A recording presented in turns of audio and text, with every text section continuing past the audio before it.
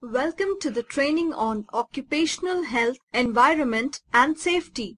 Today, let us learn about shock and its preliminary treatment. Before we begin, let's take a look at the key learning objectives.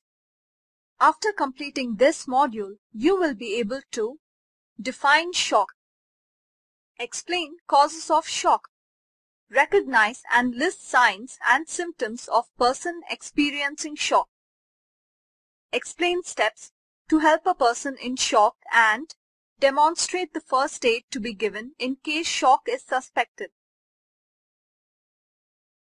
Let us first understand what is a shock.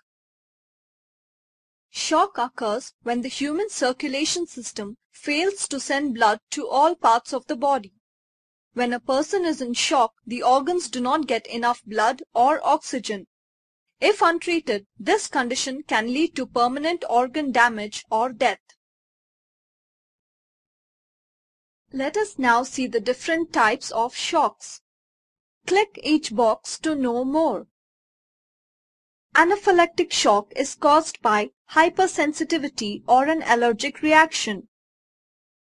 Hypovolemic shock is caused when there is a blood or fluid loss. Septic shock is caused by bacteria. Cardiogenic shock is a result of heart damage.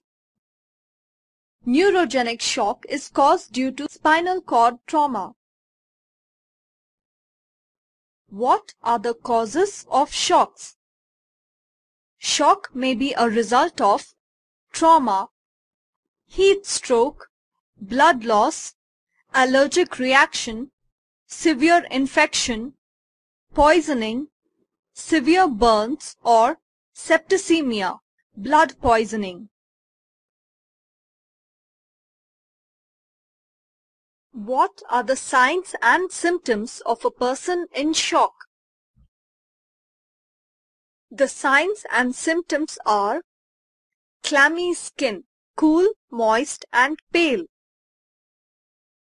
rapid breathing, weak or rapid pulse, low blood pressure, nausea, vomiting, confusion, restlessness and nervousness, excessive thirst, overly excited and anxious, eyes lack luster and may seem to stare. There are 6 initial steps in the treatment of a shock. Click to know more. Step 1. Call for medical emergency. Step 2. Have the person lie down on his or her back with feet about a foot higher than the head. Step 3. Check for signs of circulation, breathing, coughing or movement, and if absent, begin CPR. Step 4.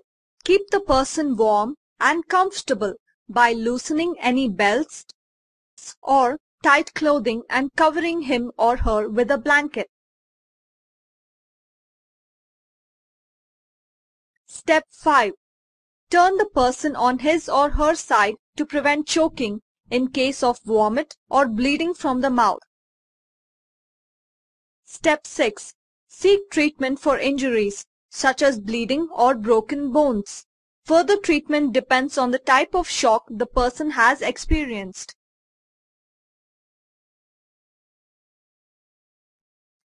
There are certain things we should not do during shocks. Do not give any food or liquids to the patient. If he or she wants water, moisten the lips. Do not allow the patient to move unnecessarily, eat, drink or smoke. Do not leave the patient unattended.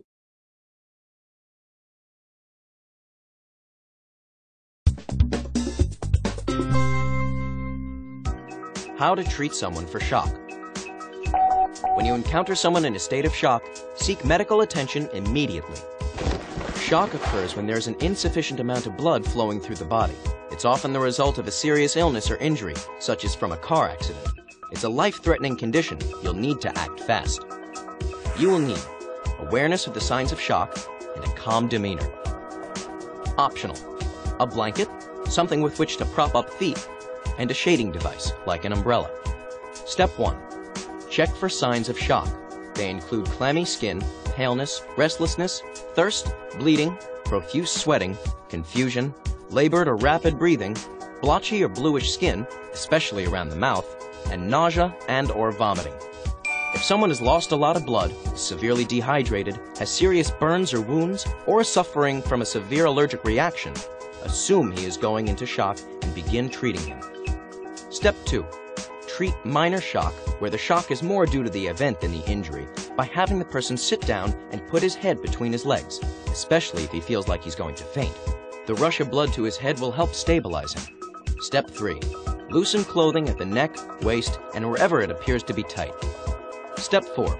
Keep the person lying down and elevate his legs off the ground, unless they're fractured, to help direct more blood toward the vital organs.